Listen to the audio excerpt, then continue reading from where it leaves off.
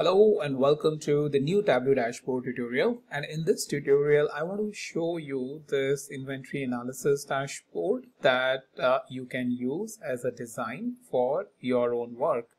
So I saw this dashboard on Pinterest and let me show you that. So over here I saw this dashboard which is having absolutely similar design if you see.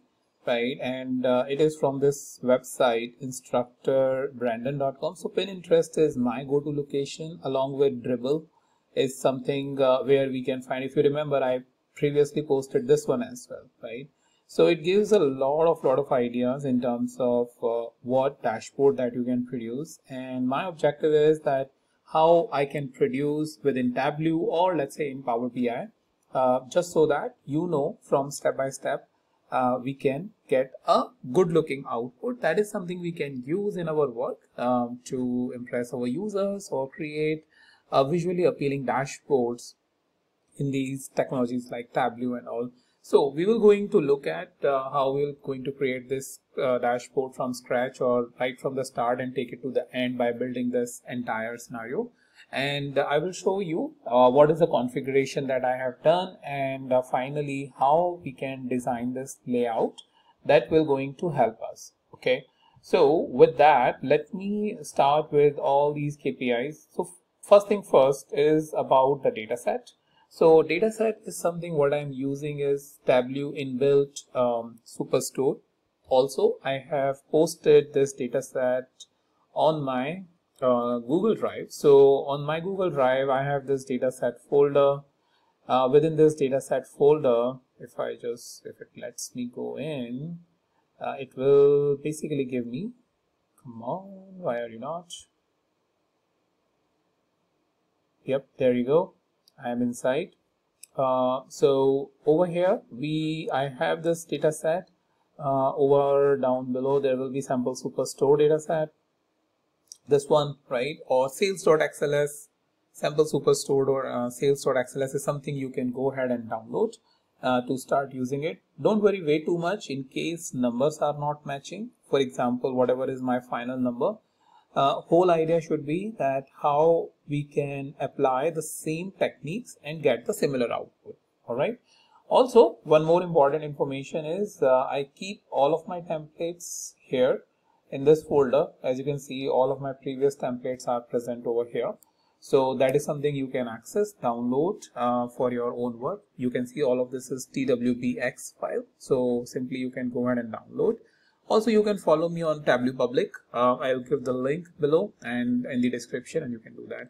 So before I also start creating or showing you about this, I do my Tableau advanced dashboard training where I basically provide a lot of other functionality. For example, right now it's all static charts, right? Orders by product subcategory, shipping time by product subcategory and region, and quarterly orders. So something you can envision that if you, let's say, click over here, it should show everything related to the order.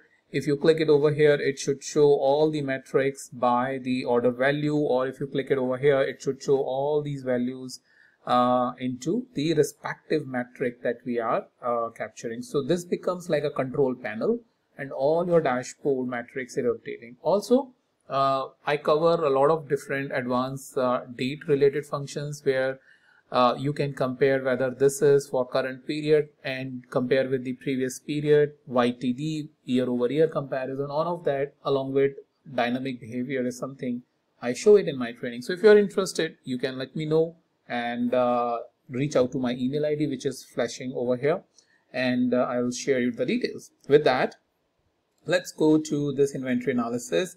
So like I said, I'm using the sample superstore. So you will see the fields like this. Customer name, location, ship date, there will be location in country, region, state, there will be product, right?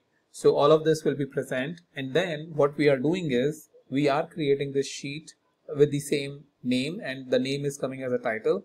And if you see, I am using a small technique to basically highlight or basically make it look good. So all in capital, and there's a space between that just to make an impact that it is a title.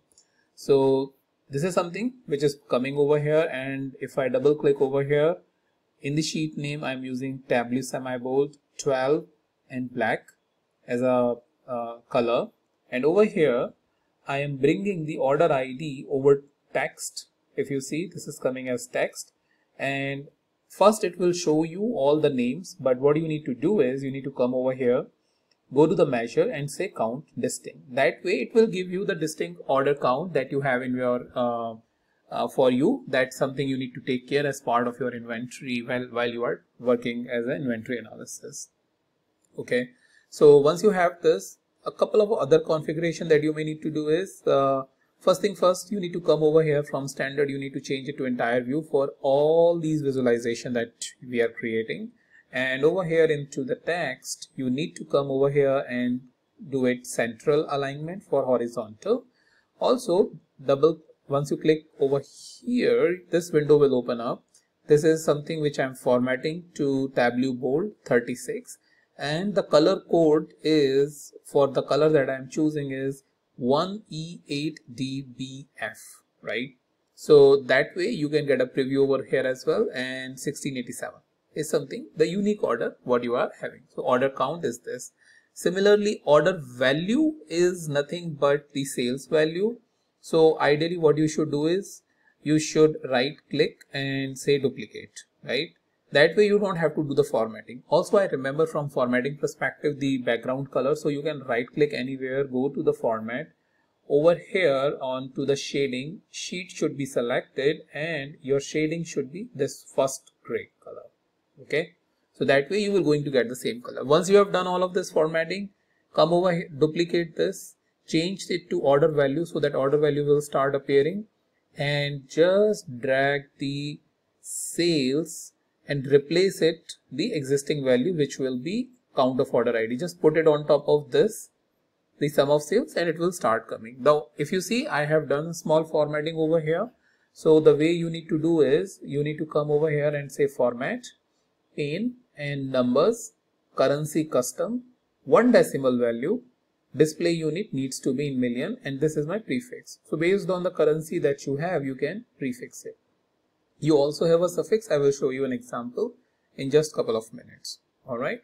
So once you have done that, then you will duplicate this and you will going to get the average order per day. Now in this case, I have used a different color, is because if I go back over here onto the Pinterest, you will see that this is the color that they have used for the third visualization. So this is the third, and unit sold is the sixth. So that's 2 visualization in which I'm using the color. So something, if you want to highlight a different metric as per your need, you can color it, and I'll show you. The process is all same. This is average order per day. Average order per day is nothing but your count of order ID, right? And distinct count of order date. Now it's a different debate that whether this calculation is right or not, but whole idea is every day how many orders you are getting. So I'm taking a distinct count of order, dividing it by distinct count of dates, is basically giving me 5 orders per day. So average order per day is 5 orders. So orders is basically coming based on the formatting. So I go into the format in the pane, and I have number, 0 decimal places, suffix, I'm saying it orders, right? And that is why it is coming as orders. So once we have done that, the color is, you go right click format, into the shading, rather than this color, choose this color, which again I have shown the color coding 1E8DBF. So once this is done, again you duplicate this sheet. This is where we will going to create the average shipping time, 4 days. So 4 days is usually is what we are taking to ship any product, right? This is a calculation. So the calculation is over average shipping time. So right click, edit. So this is, I have already done that. Calculated field is something I have already created. So the way you need to do is you need to come over here and click on create calculated fields. Once you click on that, this type of a blank window will appear. So you need to give the name, average shipping time, and using the date diff function, you need to say that you need to get the number of days between start date, order date and ship date, right? and that should give you the 4 days. So again, for the formatting, right click format, and onto the number custom says days. So that's how you are getting the days, and this formatting we are already doing it, right? So once we have done that, the same over here onto the shipping cost. So shipping cost is again assumption about what is the shipping cost, and if I show you the calculation, this is average shipping cost is whatever your sales is, you subtract the profit, what you get is the margin, and assumption is that 5% of the margin is our shipping cost, right? So that is something 0.05 I am multiplying, that 5% of my profit margin of 5% of sales minus profit is what I'm getting is the cost. 5% of that cost is the shipping cost, right? So that is something how I am getting it. Again, in your case, if it is straightforward, or if in, let's say, for each order shipping cost is given, then pretty good, right? You can straight away do that. Finally, units sold 12K, nothing but the quantity. You bring the quantity over here. 12K is again using the formatting. Formatting is number custom 1000. That is it. What you are getting is the 12,000 unit sold. Then what we are doing is the creating of a chart, orders by product subcategory and region. If you see, this is something what I'm not following it from here. What I'm doing is I'm double clicking over here and clearly specifying using left alignment, orders by product subcategory and region, Tableau semi-bold and 10, right? So specific name is something what I'm giving. Again, background color is same, and this color coding is based on region. So this is each of the region like west, east, central and south. It's basically indicating from where we are getting most of the orders. So clearly from the west region we are getting most of the orders, and the least orders are coming from south consistently for each of your product subcategory. So this subcategory is present over here. We are bringing it here. Count of order ID, distinct count of order ID is something what we are taking for putting it onto a bar. And to get the stacks, what we are doing is we are bringing the region over here. Similarly, if you have a different need, you can configure it, but that's how your configuration should look like. What you need to know is the color code, but it is the same different shade of this main color. If you see, this is the west, same color code.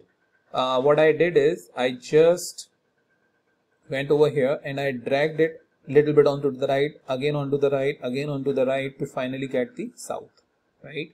So this is how I have created the different shades, which you can do it very easily, right? Simply double click on each of these sign and move it ahead. Simply double click on this sign and move it ahead, right? Once you do that, same as the shipping time by product subcategory. So this basically shows the shipping time that it takes, or average shipping time that it takes to ship the order into different regions, right? West 4.6. For supplies and envelopes, it's relatively early. Paper, phones is relatively early, or copier is the earliest one, right? So that is something you can figure it out. Over here, if you see in east, you have more time, 4.2 days compared to 3.1 days, which is like 1 day more. 2.3 is into the central, pretty less, and south is somewhere near to your west. So this gives an idea for an inventory guide, like how fast or how much delay it is happening, and accordingly you can decide like how much inventory you need to keep and time it takes to deliver it.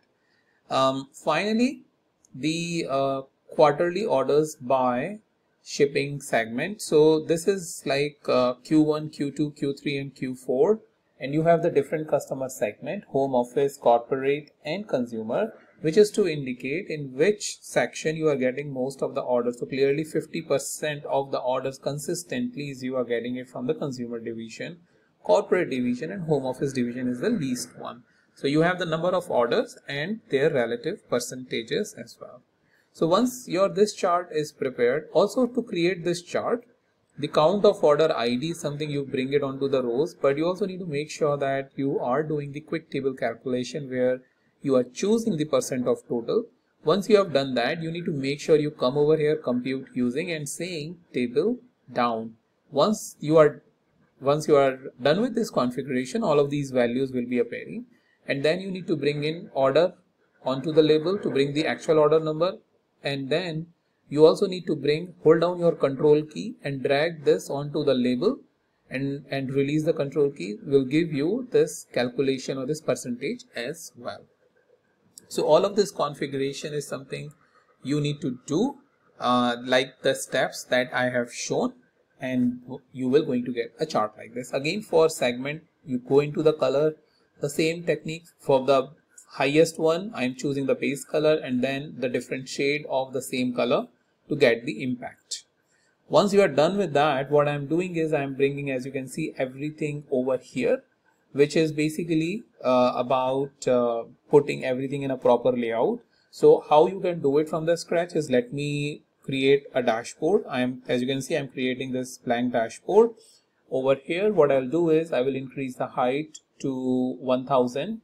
1000 is the width, 1000 is the height, right?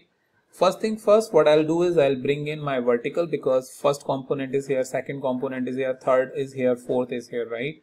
And what I'll do is, within that I need multiple components. So what I do is, as a helper, I bring in blank. That basically helps me as a helper to easily bring other components. For example, I need to bring in horizontal container. I bring it at the top, and down below, if you see, I have this border with which I can go up and down, because this is a blank which is helping me putting that boundary, right? So we have this. Let's say first is the word title. Second horizontal, I can put it over here, is basically for my KPI. The third horizontal is again for the KPI. The fourth horizontal is for my charts, which is these two charts. And finally, I have this one, right? So finally, what I bring is this one, right? And I can remove this. Okay. So all of my components are in place, which I can now easily go and navigate and start configuring it. This much size is fine for my text, or even I can go up a little bit, and I can bring in the text over here. So text is my inventory analysis, right? What I do is I bring in the color that is there. Up to you what color you want to choose. I think what I'm choosing is this one, and even for this I am choosing this one, and I'm giving a size of 36, but I am making it little bit bold.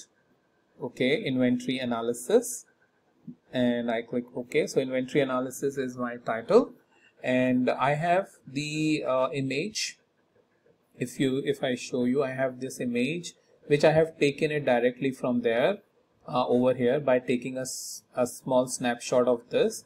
So for that, what I can do is I can bring in my image. So the image is coming over here, fit and center, click on choose, and choose is what logo, and click OK, and this is where your image is, right? Now it's about also if I go over here onto my dashboard, the background as well.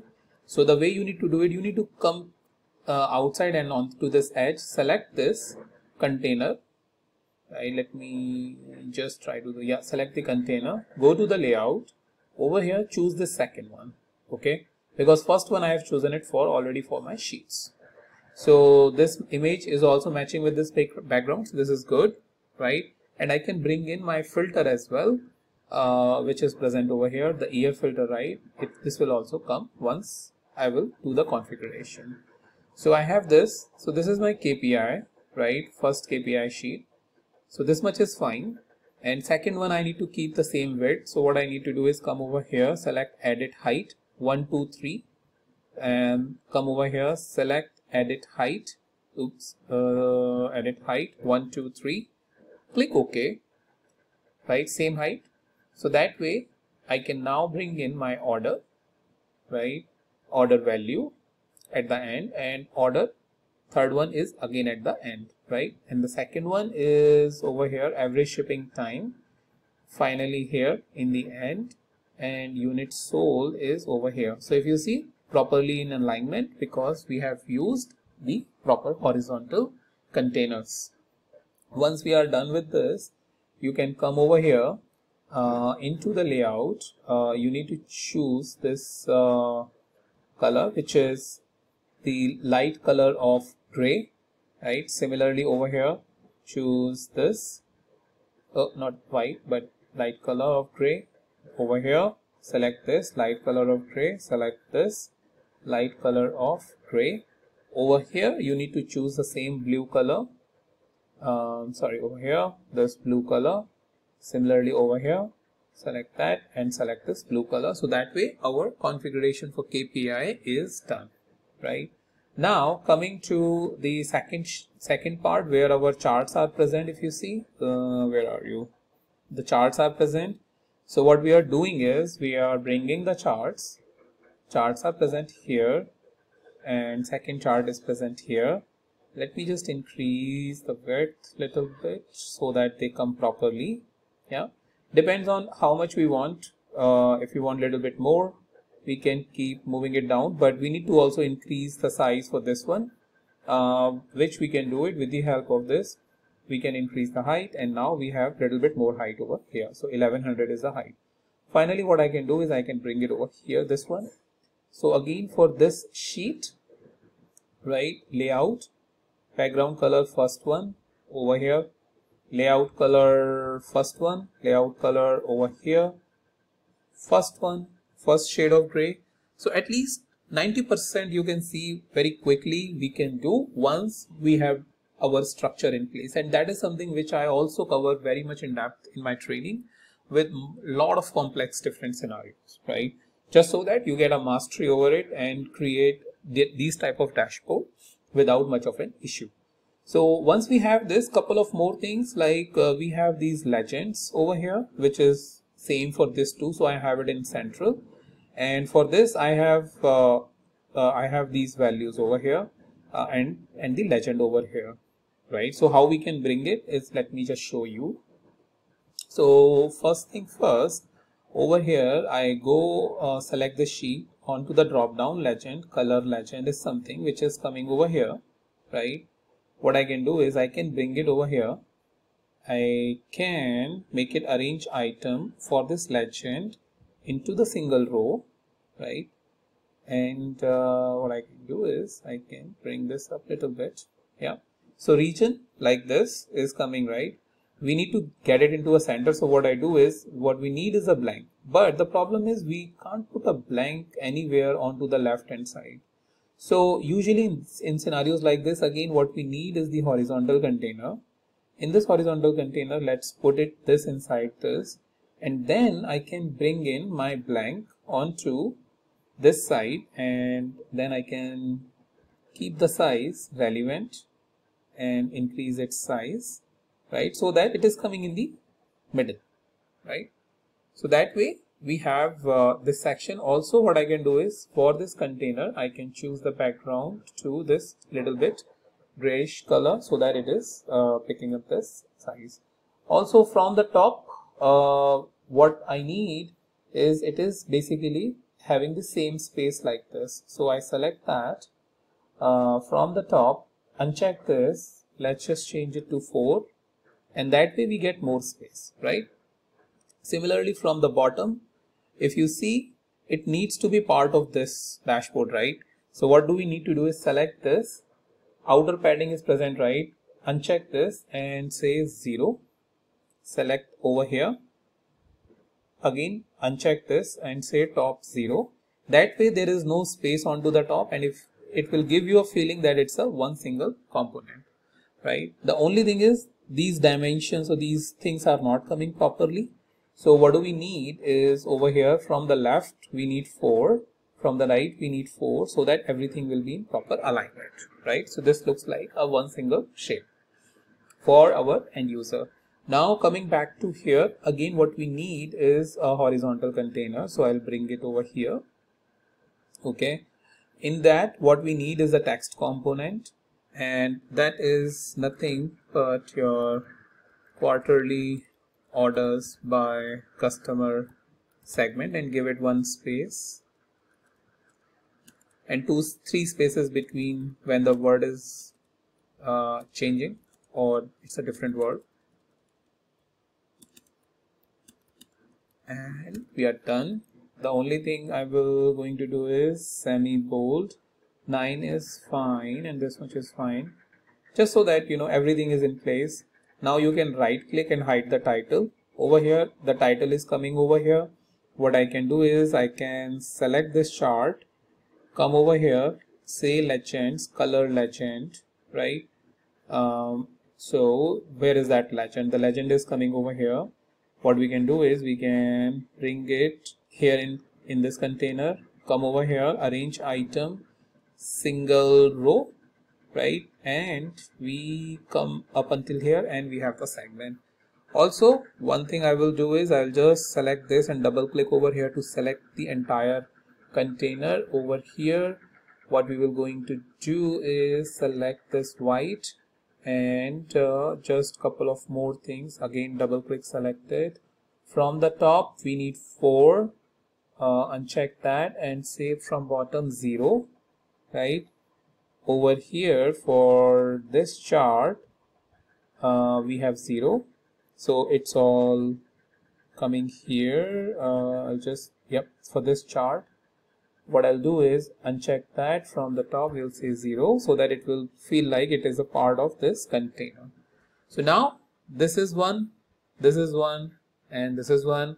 The only thing which I need to bring in is the filter. So coming over here onto the filter, year of order date, which is again coming over here, I can bring it over here, come over here and say apply to worksheet all using this data source and single value drop down. Right now I can click all, and that should basically change your entire dashboard. So that is something which is going on in this dashboard. As you can see, once you have produced a visualization, a lot of effort goes here in putting it in a proper dashboard, and you can do as much as you want. Like you want to create a third layer or you want to further go down, you can keep doing your analysis for your end users. With that, I wanted to show you how quickly you can do that. But yes, it takes time, because for each visualization you have to do it one by one. But my suggestion will be, do as much exercise as possible. I have shown you where you can find your inspiration. Go over there, find your inspiration, take one data set and start creating. With that, you will going to get an expertise after you are done with some 10-15 dashboard. Also, this will going to build your data analyst portfolio, right, which you can showcase to your end user, to your prospective employer. With that, thank you so much for watching. I'll meet you in the next video with a new topic.